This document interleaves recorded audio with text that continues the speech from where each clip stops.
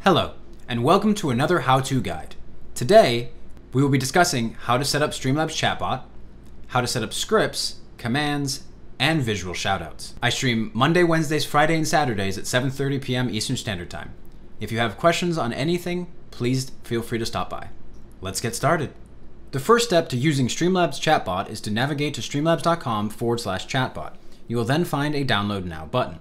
Before you get into Streamlabs Chatbot, you need to ensure that you have made a Twitch account for your bot. Once you have that account, you go to Connections in the bottom left. You will click on the Twitch bot section and select Generate Token. This will open up a second authorization page on the bot. Once you click Authorize, it'll automatically fill in the token in the token field. Once you have connected your bot, you need to go down to Twitch Streamer. You will click on Generate Token, which opens a second page where you will also authorize Chatbot on Twitch. Once you've done that, you will select Connect, and Chatbot will be up and running.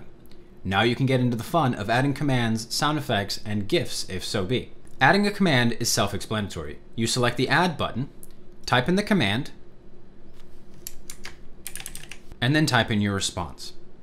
You can also attach sound files. I will show you later in the video how to have GIFs and sound files show up on the stream at the same time. Adding a sound file is just as simplistic. You hit Add, type in the name of your sound file, make sure you decide what volume you want it at, which you can use Preview for to see the sound level.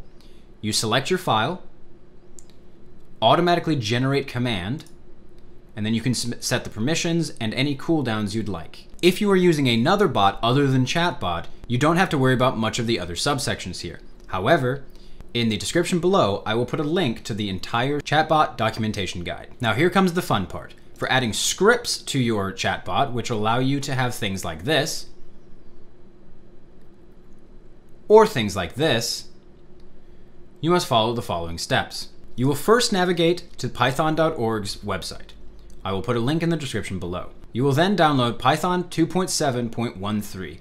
It is imperative that this is the version that you download, as this is the only one that works on Chatbot. You will then download the Windows x86-64 MSI installer. Once you are done, you will navigate to the Python 27 folder, and you will select the lib directory and click Save. Once you have done those steps, you can navigate over to Streamlabs Chatbot Discord, where they have an entire channel dedicated to script development. As you can see, I have two scripts currently running, CLP and Caster Overlay. Caster Overlay pulls the avatar picture from Twitch and displays it on screen when you do a shoutout. CLP, or also known as Caster's Lazy Pack, is how I have GIFs show up on stream. To install a script, you simply click the import button at the top, you navigate to the appropriate zip file, and hit open. This will automatically import the script that you downloaded. Once you are done with that, you right click on the appropriate script and hit Insert API Key. To add GIFs, you simply need to type what I have written in the response here. However, this will be the location of wherever your image or GIF is. The number at the end is for how long it will be displayed for. For these to show up on your stream, you will need to right click and go to the script folder. Once you have the script folder open, you will need to select the overlay.html. You will need to import this as a browser source in your respective streaming software. You will need to do this for any scripts that you intend to display on your screen. Please keep in mind that Chatbot must be open when your stream is running for the commands to work. If you have more specific questions, I will link the documentation below, and you can also ask questions in the comments and I will get back to you. If you liked this video, please don't forget to like, subscribe, and turn on notifications.